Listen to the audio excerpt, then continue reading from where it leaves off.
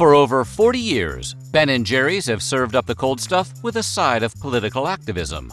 With almost 100 different flavors to choose from, they've got enough ice cream to spread over 3 dozen countries in 5 separate continents. So how did a couple of Vermont-based hippies come to create a global empire? Today on Weird History Food, we're scooping up the history of Ben & Jerry's.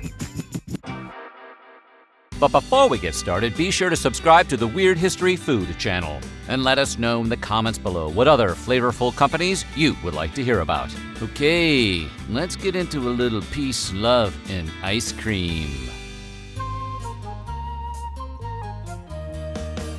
Ben Cohen and Jerry Greenfield grew up together in Merrick, New York, a hamlet on the south shore of Long Island. They met in the fall of 1963, while being made to run around the track during junior high gym class. According to their own company's literature, they were both the slowest and fattest kids around, and the two naturally formed a friendship while slowly chugging along at the back of the pack. As the two got older, though, they each went their separate ways. Jerry went to Oberlin College and graduated on a pre-med track, but he was then rejected by all of the medical schools he applied to. Ben briefly went to school too, but he dropped out of Colgate University during his sophomore year and pursued his dream of becoming a potter.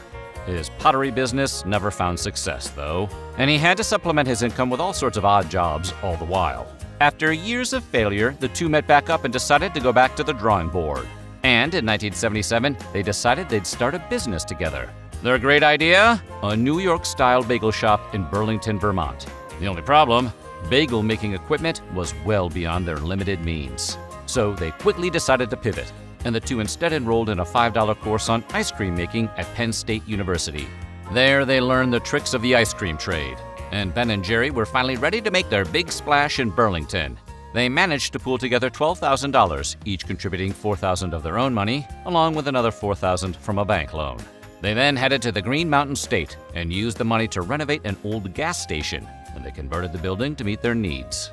Since Ben has anosmia, a condition that makes him unable to smell and greatly diminishes his sense of taste, Jerry was put in charge of designing all of their ice cream flavors. Because of this, Jerry was likewise named the company's first CEO, a position that they tried to make up to Ben by placing his name first in the company's Ben & Jerry's name. Still, Jerry always made sure to put big chunks and swirls of stuff into all of his creations, just to make their ice cream more enjoyable for Ben, and giving it a uniquely stuffed full of stuff quality along the way. In May of 1978, each man 27 years old, the first ever Ben & Jerry's location opened for the summer season.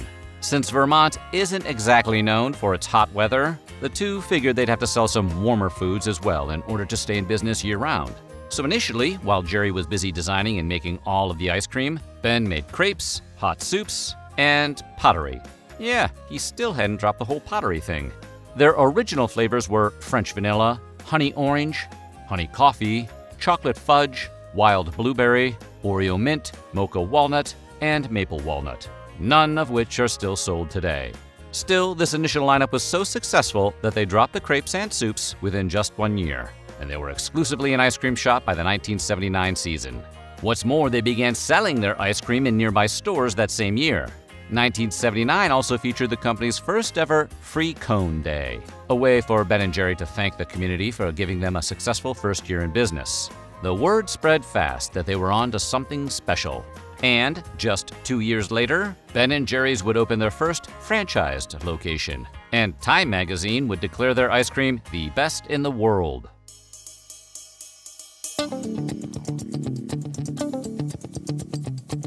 Ben & Jerry's is known for their super premium ice cream, a denser than normal type of ice cream that has less air and more butterfat than traditional American ice cream. When Ben & Jerry's first opened for business, Häagen-Dazs, a New York ice cream chain with a faux Scandinavian name, had the super premium market cornered. Häagen-Dazs, which first opened nearly 2 decades prior, promoted itself as both upscale and vaguely European. They with a Baines accent of frozen dairy. Of course. Ben & Jerry both knew they'd have to take a different approach to marketing if they wanted to compete. So they focused their marketing instead on more down-to-earth imagery that played upon their wholesome small-town origins. Hi, I'm Ben. I'm Jerry. You know, we may not have the money to go on TV for 30 seconds, but we sure do make some of the best ice cream you ever tasted. Look for us on top of every pint. Their original packaging likewise featured a picture of the two men, looking hippie-like and scruffy as ever, along with an illustration of a bearded man churning ice cream, all by himself. In 1983, they further updated the design by introducing a painting of a cow to the cartons. Renowned cow artist Woody Jackson designed the cow, and the Ben & Jerry's cow is even named Woody in his honor. With the subsequent rise in popularity of both Ben & Jerry's and Häagen-Dazs, the super premium ice cream market grew nearly 150% between 1980 and 1984. The ever-knowing Doughboy took notice of this trend, and in 1984, Pillsbury bought Häagen-Dazs for itself. Pillsbury then, allegedly, began to pressure restaurants and stores to drop Ben & Jerry's ice cream altogether and to exclusively sell their newly acquired Häagen-Dazs ice cream. Since Häagen-Dazs was the bigger, more popular brand, many companies capitulated. While this practice, known as restraint of trade, is illegal under federal antitrust law, Ben & Jerry's lawyer assured them that they could in no way win a case against the $4 billion puffy Pillsbury behemoth. Do you think they want their stockholders and the public thinking that their management isn't imbued with all the principles of fair play and justice? The very values that make this country what it is today? So the two men instead sought out extrajudicial means of dealing with their problem.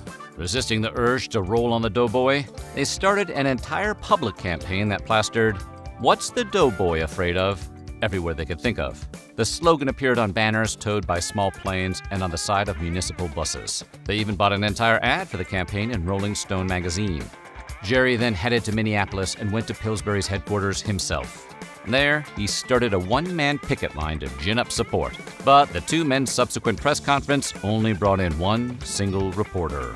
They had to pivot if they wanted to fight off the Doughboy's predations, and so they made an appeal directly to their customers. On every pint they sold, they stuck a "What's the Doughboy afraid of?" sticker to its side, along with an 800 number that customers could call if they wanted to know more about the situation. They soon began to receive hundreds of calls each night, most of them coming in between midnight and 3 a.m. And they, in turn, provided interested customers with Doughboy kits that contained aggressive letters for both the chairman of Pillsbury and the Federal Trade Commission. At last, they found a strategy that worked. Their Doughboy kits generated enough buzz to get them articles in the Wall Street Journal, New York Magazine, the New York Times, and more. Shortly thereafter, Pillsbury backed off their questionable practices, and Ben & Jerry's was able to grow bigger and better than ever before.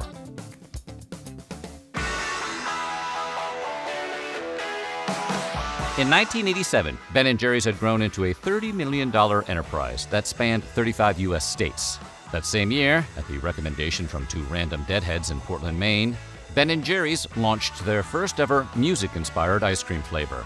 They called it Cherry Garcia, named after everyone's favorite jam band frontman, Jerry Garcia of the Grateful Dead. In the years since, Cherry Garcia's success has led the company to try out over a dozen other music-inspired flavors, including fish food, named after fish, Bohemian Raspberry, named after the Queen song, and rather recently, Mint Chocolate Chance, named after Chance the Rapper. Starting in 1988, these creative takes on naming their ice creams spread into the political realm as well. It started with the innocuous Rainforest Crunch, a flavor meant to garner support for protecting the Amazon, along with a later One Sweet World, a flavor that partnered with the Dave Matthews Band to generate revenue for the Save Our Environment organization. Much of the company's early activism likewise revolved around environmental projects, along with awareness campaigns surrounding food industry practices, such as the use of the growth hormone, RBGH, and the broader use of GMOs. In the year 2000, though, Ben & Jerry sold their company to the British multinational, multi-billion-dollar corporation Unilever for $326 million, with the contractual caveat that Unilever install an independent board that would further advance their social and political campaigns.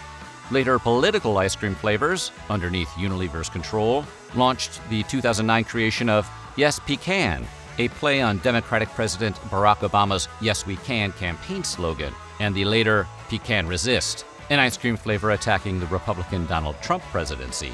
The Ben & Jerry's brand has aligned with the Democratic Party, even as the founders maintain their anti-establishment image concerning both campaign finance law and U.S. interventionist policies. In 2016, for instance, the OG Ben & Jerry even allowed themselves to get arrested at a Capitol protest against corporate money in federal elections. And they fell under Democratic scrutiny in 2022 for Ben's apparent opposition to supplying military aid to Ukraine. Activism aside, Ben & Jerry's, the brand, continues to sell almost $1 billion worth of ice cream each year. In the US alone, that adds up to nearly 200 million pints of ice cream per year. Over the course of the company's history, they've created over 300 original flavors and have even launched a pair of ice creams made specifically for dogs, including both Ponch's Mix and Rosie's Batch. Since most of these flavors have either been limited release, regional exclusives, or have been otherwise discontinued, Ben & Jerry's has also constructed outside of its Waterbury factory an entire flavor graveyard that showcases the deceased likes of wavy gravy, sugar plum, and creme brulee, each with its own headstone and epitaph. The graveyard receives over 300,000 visitors per year, all looking to pay their respects to the company's bygone flavors. Still though, after all this time, the company has kept up its annual Free Cone Day tradition that started back in 1979, serving up over 1 million free scoops of ice cream in the spring of every year. So, for those brave enough to stand in long lines across the globe, free and creamy goodness awaits. So what do you think? What's your favorite Ben & Jerry flavor? Let us know in the comments below, and while you're at it, check out some of these other videos from our Weird History Food.